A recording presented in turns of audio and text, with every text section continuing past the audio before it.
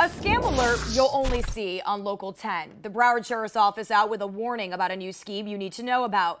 They say people are getting tricked into believing there is a warrant out for their arrest. Local 10 Syra Onwar spoke to one victim and joins us live with the exclusive story. Syra.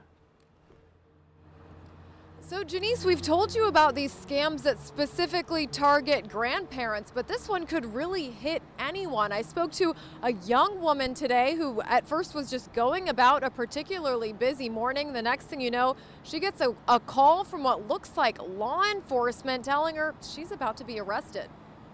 They said that it was the Broward County Sheriff's Department and that there were 3 warrants out for my arrest. Taylor Mandel tells me her phone rang on a Friday morning as she's rushing to an important doctor's appointment. The caller tells her she missed jury duty and now she's in big trouble. She's skeptical, but the caller knows a little too much about Taylor, enough to make her panic. He had my social security number.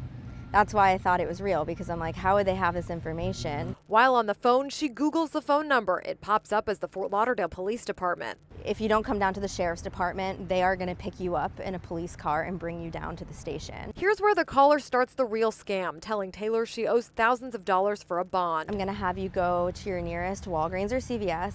There's going to be a kiosk there. When you get there, you have to stay on the line with me the whole time. And I don't know how the legal system works. I'm not a criminal, I'm not a lawyer, I'm not a police officer. When you're in this high-stress situation, you're not really thinking straight. While still on the phone, Taylor texts a family member about it. She tells Taylor it's a scam, even adding her to the call to confront the scammer, who continues to insist he is with the sheriff's office. Taylor finally hangs up. She files a police report, posts the incident on her Instagram account, where her followers flood her inbox, saying they would have fallen for the scam and thanking her for the warning. But when you're in that panic and it sounds so real, it's hard to differentiate what's real and what's not.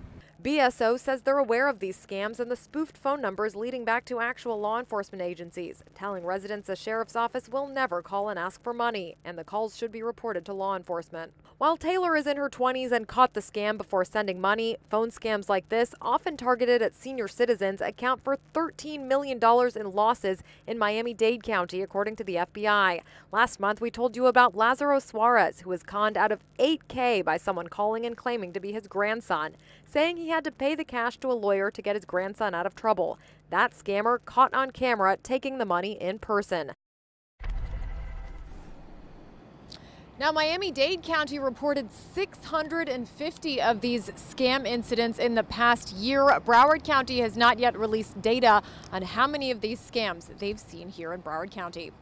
That is the very latest live outside the BSO headquarters near Fort Lauderdale. Syra Onwar, Local 10 News. Troubling trend indeed. All right, thank you, Syra.